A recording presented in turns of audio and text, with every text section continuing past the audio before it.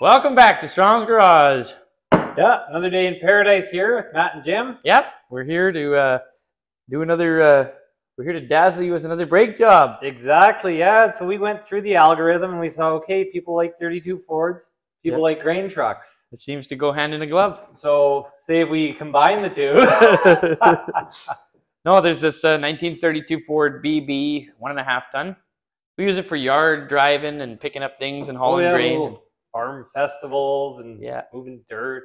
But now it's time to get it on the road, actually. So we're going to take the steps of, going through it and getting it road ready. Oh, yeah. Turn it into, just that kind of car. A nice one of those where you can just hit the old button, the whole pedal. Yeah, hit the old floor. And it takes you to town at 35 miles an hour. Yeah.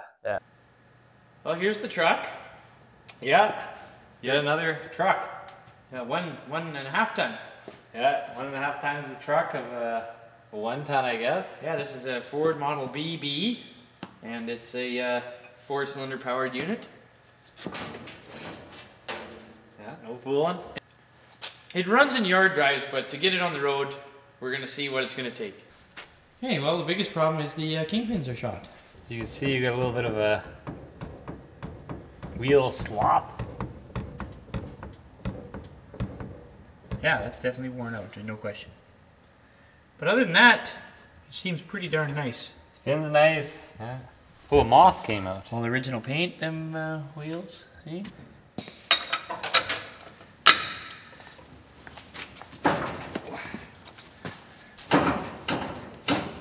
Oh, not as easy as the other side. Oh, because these are left-hand thread. Yeah. It's got to be smarter than the whole works, eh? Okay, we can edit that out.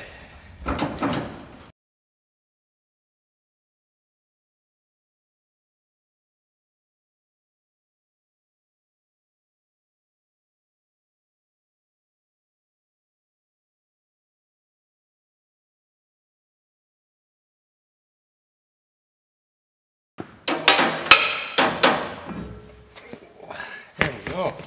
There it is.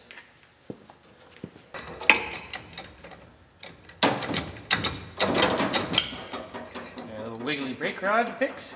Oh, yeah, look at that. Pointing to the sky.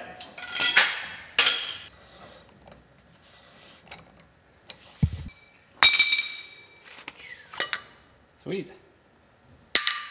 Probably it's easy to learn on because everything's a little bit bigger, it's easier to handle, and then you can switch to a smaller car. Or at least our plan was to do this giant brake job and stuff before we do Jim's Model A, because it'll be like, like nothing at all. Quite easy, yeah. We'll have big muscles from this, yeah. Alright. Just use the old crescent wrench here. Forefathers. There you go, my friend. Good.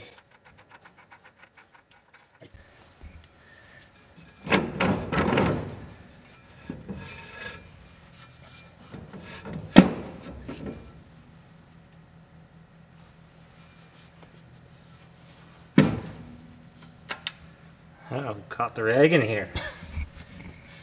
There we go. Oh, you think you learn? Now we'll be careless and the bearing will fall to the floor and there we go. Perfect.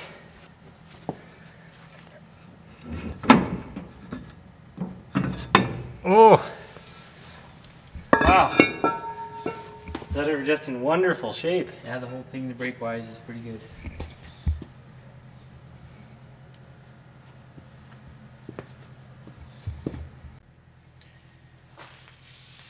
Oh, there's a 100% chance that this is asbestos brake lining material because this brake job was probably done, I don't know, Well before 75 years ago. Yeah, before the Second World War. But what we do when encounter old brakes like this is just wet everything down really good with some bar sol or something. Yeah, brake clean, whatever. Avoid blowing it and just rinse it away and try not to, Yeah, avoid your lungs from intaking any, and then you're usually pretty good. But it's really neat. This is just a giant, we did that 32 Ford car brake section. This is just a giant version of a same wedge, Same rollers. If you're interested in how mechanical brakes work, we did a video a while back on a 32 Ford. Theory of operation. So this is exactly the same, just 3 times the size. Yeah. It's kind of neat. So we'll get this cleaned up and whip the backing plate off, and then we'll pull the spindle, get it ready for kingpin action. Kingpinning. Yeah, here's what we're up against here, some road grime and gunk. So that's just chipping it away with a miner. Trying to get at these Cotter pins. lovely little cotter pins, yeah. Beautiful. There. We're gonna get at it now. I found the bolt, the nut. Yeah. It's completely encapsulated, and you can see. Oh yeah, there it is right there. Yeah. That's wrong business. Yeah. These old trucks drive like junk, is what people say when they drive them like that. Start at the top. Yeah. Rock and roll.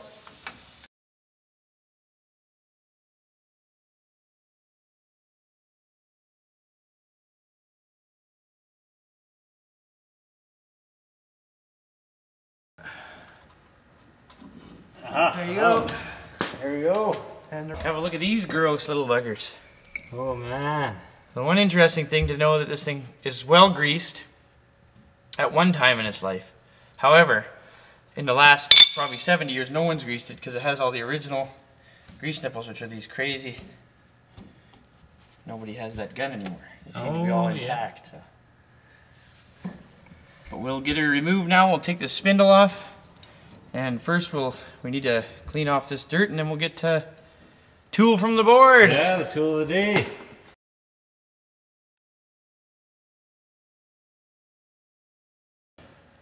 Okay, let's take those cotter pins out. I'll remove this one, and you can remove that one, and we can have a showdown. Oh, the old cotter pin Cotter pin showdown. Yeah, summer cotter pin challenge. Let me grab my my entry to the cotter pin showdown. Oh, I don't even have this groove chipped out yet. See? We've got these beautiful snap-on antique vacuum grip side cutters that work a treat.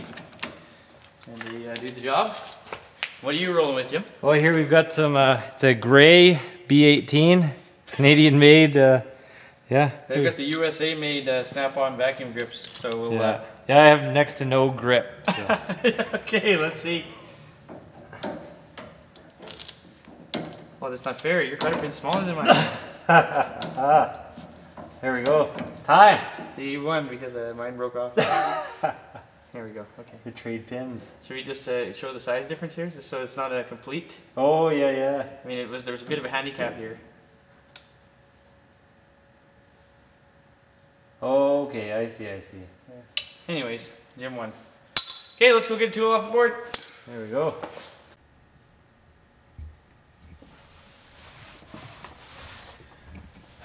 At the tool board, the tool crib, hey? Tool crib. Yeah, so what the tool we need to do that is, this one will do the job. We got one that fits on a ratchet too, but this is a nice old one.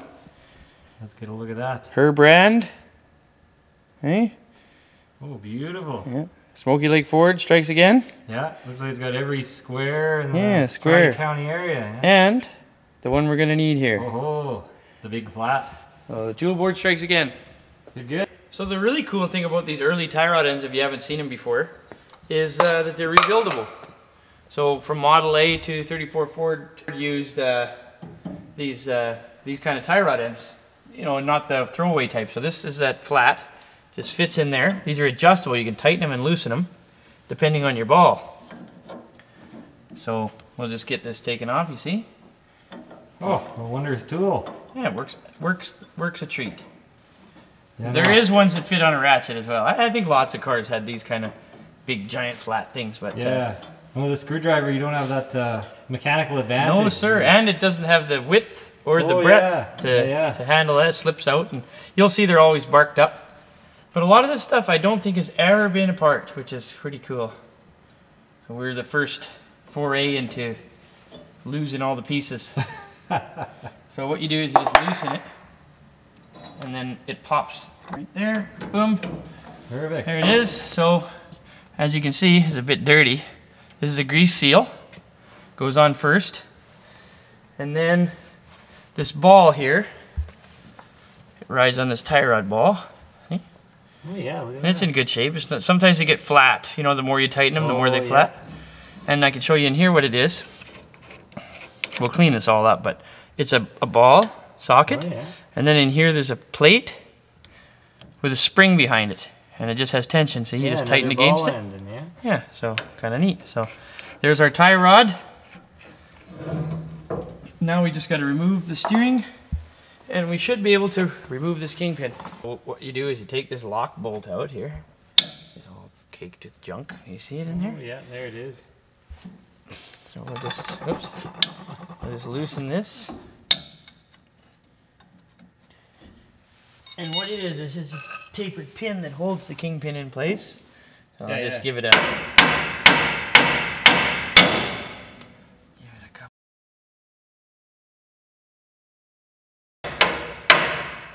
There it is. As you can see, I used the nut. I hit the nut, so it shouldn't. I'll chase the threads, but see, it's tapered. Oh yeah. And it fits in that hole, and then once we get the kingpin out, you'll see where it goes. So now, sometimes these are a real bugger, but hopefully this isn't too bad.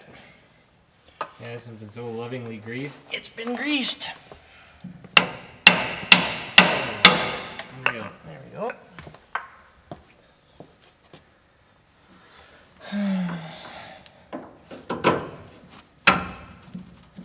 So this is our actuator here.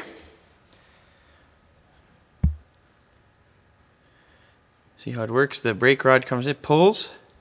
Yeah, pulls and pushes. Yeah, it pushes down on this little rod, yay. It runs for the hole in the kingpin. And on the little wedge. Yeah, pushes your wedge and Yep. there you go. There it is, so there's that. So now we should be able to just ease this out of here. Give it one of these. There you go. Oh, beautiful. Need the right tools. A little bit of leverage. Yeah, it'll probably have some wicked grooves worn into it. Oh, I think this one will be quite grooved. Yes, sir. Years of that fine Montana gravel road dust. Must have been a lot of turns. They were probably in curvy country. There we go. Oh yeah, look at that. Just worn right down. Oh man. See? Look at that. You can see we're Holy. completely worn. The bottom is what takes the abuse, but you see this sipe right here? Yeah. That's where the lock pin fits up against, through this hole. Yeah, to keep the kingpin, keep Stationary it in the axle. staying this way, stationary. And so there's the kingpin. And we'll just pull this spindle off. Just keep track of any shims or bearings. So there's your thrust bearing that it rides against. Some of them run underneath. The early ones run on top. The truck seems to run underneath. So just keep in mind with that when you take it all apart. And there you go. Really cool. Lots of original black paint There on is that. lots of original black paint. I imagine it'll clean up like tickety-boo. Another thing to look at with these early ones is these balls. Make sure they're still around, and these are. So we're in good shape. So yeah, pretty straightforward. Clean the grease, and we'll get some kingpins put in it. All right, well, we got our spindles cleaned up. And this is what we call a sympathetic restoration. So just gonna do the bare minimum. This is nice original paint still. And one thing to look for when you're checking your spindles is make sure that the bottom bushing hasn't worn completely out into the edge of the spindle. Oh yeah. Sometimes, and then also check your bearing race areas to make sure they haven't spun bearings. But I don't think it's ever been really apart, so pretty neat. Nice. Pretty neat. There's the original type grease nipples, see? Oh, all cleaned up. Yep. And you'll see these are still round, still spherical. When they get worn, they turn into like an oval. Oh yeah, super flattened out. So we're in good shape that way. And then just to show you something that's kind of interesting, here's the old kingpin. Just give it a quick wipe here, you can see it. You can see how worn that is. See? Oh yeah, look at the grooving on that. But check that out right there. Oh. That's your original equipment right there, my friend. forward part. So that's probably original to the truck, so kind of neat. Did a pretty good job. Another thing that's kind of interesting is these are 1932 Ford car spindles. As you can see, they're pretty dainty comparatively. Oh yeah. But they're not all that different. There's a kingpin difference there, hey? But first things first is we're going to put it in here and we will knock the bushings out.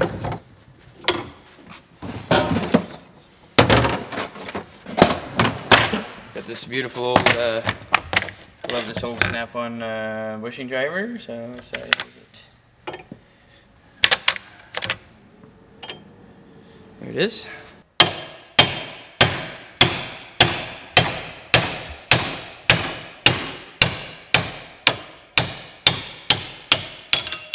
Do the same thing 3 more times.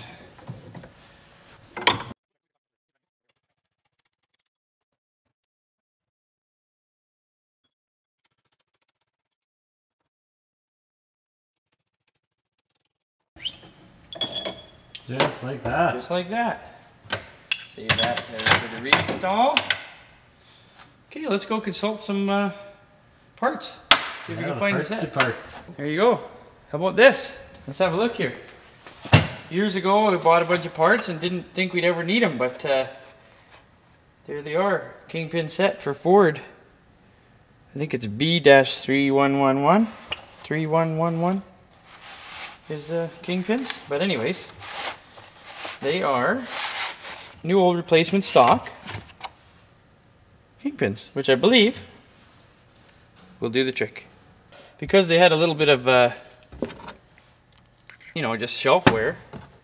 Just took a little bit of Gibbs and some Scotch-Brite. We just clean off the surface. There's nothing here. Just polish them back up. As you can see, they come nice, ready for install. Showing it against this one, we'll just see the lack of wear here. Oh yeah, he's grooved right in there. And then that they are the same indeed.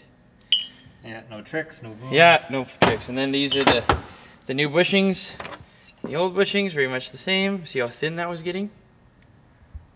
It's ready to go through, yeah, you see? Look at that. See, once you go through the bushing, then you start to go into the spindle, and then you got to start doing some welding, and holy cow, there you go, yeah. So, what we're going to do is drive them back in. We use the same bushing driver we used to drive them out. Yeah. I know they're split bushings, so they go in pretty easy. And then they are undersized, so we'll use a reamer, and we'll ream them out. Another thing, a lot of guys, I've done it myself, make sure your grease hole is lined up with your grease nipple. And this should just be the exact opposite of what we just did.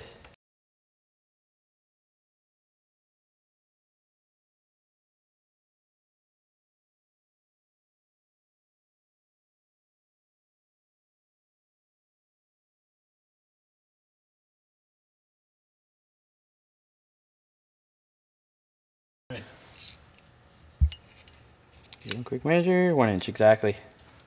So, because we don't have a 1 inch exactly reamer for these babies, we'll bring these out. Yeah, oh, it's probably good. We'll splice it. So, we don't have a 1 inch exactly reamer, but we have, boy, we should be sponsored by Antique Blue Point, eh? Oh, that would be nice. Wouldn't it though? We have these adjustable reamers. Oh yeah, the whole kit and caboodle. And this was in here when I got it, so I've just always left it. Just thought it was kind of neat. Just part of the junk you got to move out of the way to get to the reamers. 1 inch. So what do we got here? 985 to 1 1/16. 1/16 of an inch bigger than we need. Yeah. And these are piloted reamers. They're special for kingpins and the like bores, because how it works is it keeps them parallel. Get a good feel where we're at here. Alrighty. Hey, got my cutting oil in there. Gonna do a light cut and then the final cut. So let's get that lined up in there nice and clear. Make sure it doesn't hit the vise or anything when you're putting it in. And I'll just go light here.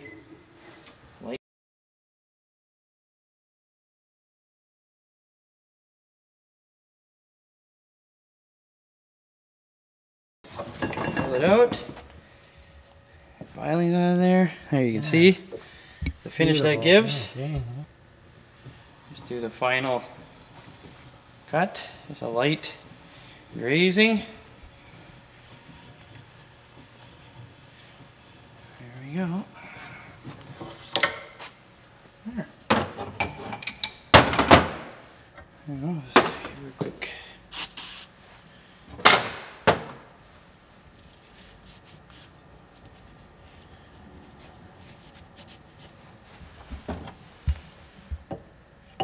They should just be slight.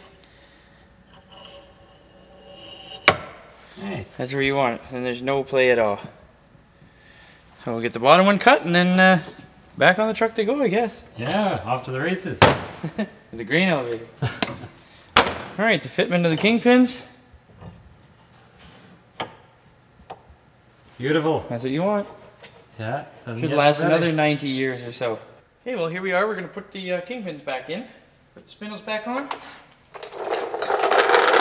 I've got, Jim did a beautiful job here cleaning, as you can see. Quite a bit of original black paint yet. Once we clean off this dirt. Look at that, isn't that neat? Beautiful. And the grease more or less worked as a preservative, didn't it? So those are those beautiful grease nipples there, those original ones. That probably are pressing. At any rate, we've got our spindles correctly fitted. Look at that. Look at that black paint on there. That's original paint. Sympathetic restoration, that's where it's at. This is the corresponding left-hand side in order to keep the brake actuator correct.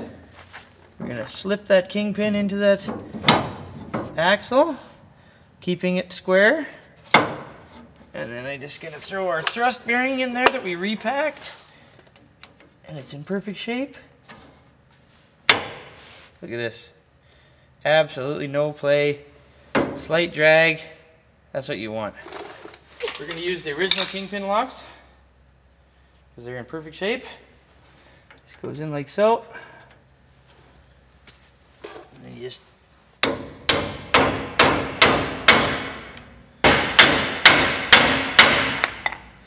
there, it just keeps that locked. There it is. Restored. Ah, Ready for part 2. yeah, exactly. Ready for brakes? Or stay tuned for part 2, or what do you want to do Yeah. there? Join us in the next video when we look at the brakes. The brakes, yes. There we go.